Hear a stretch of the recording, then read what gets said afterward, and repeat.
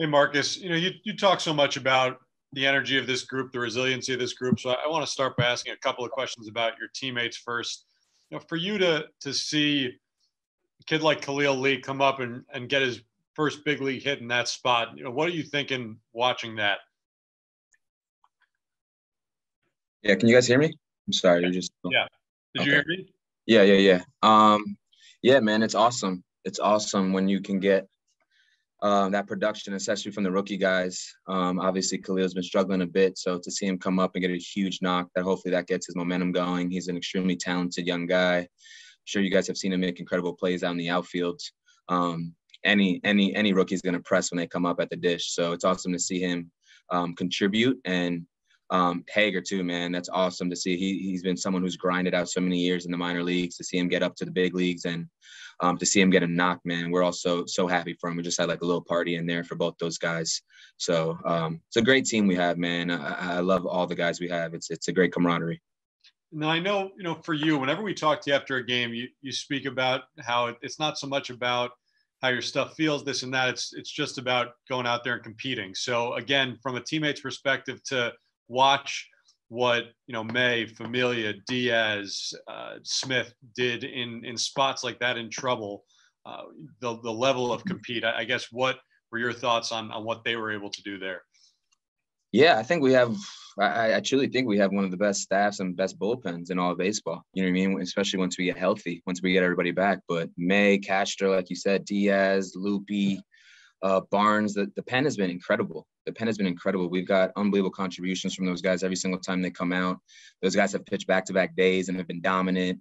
They've been asked to do a lot, and they've showed up every single time. So every single starter, I can tell you, has no problem handing the ball off to the bullpen back there, because we know those guys are nasty, and they're capable of coming down and shutting the game down. And then what about for you tonight? Obviously a nice bounce back. It looked like you were really relying on that changeup quite a bit. Was that game plan thing, or did you have a really good feel for that pitch tonight? Yeah, I didn't feel great, honestly, going into the game. Still kind of battling a few things with my motion and my mechanics, but yeah, I just compete. It was just something that I went into the game. I didn't have that great of a feel for my sinker.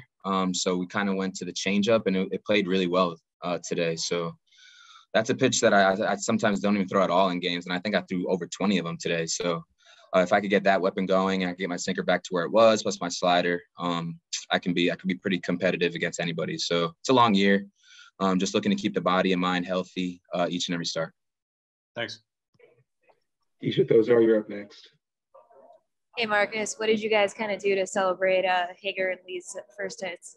Oh, we can't say, but we definitely gave those guys a proper welcome to the big leagues. So like I said, man, we have a great camaraderie here. Everyone wants the best for each and every guy in that clubhouse. And when we win, we have fun. So it's kind of that element to look forward to after games, is to kind of have a nice little vibe afterwards. So we can keep winning. Thanks. Next question is from Justin Toscano. Hey, Marcus, if you guys are winning games with kind of some unconventional parts and some different guys, including rookies, how dangerous can you be when people start to return?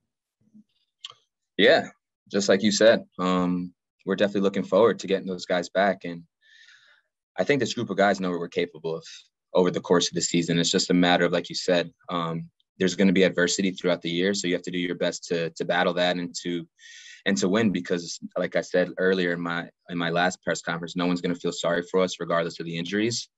So we got to battle until we get those guys back. And hopefully when they get back, we roll after that. Cool. Thank you.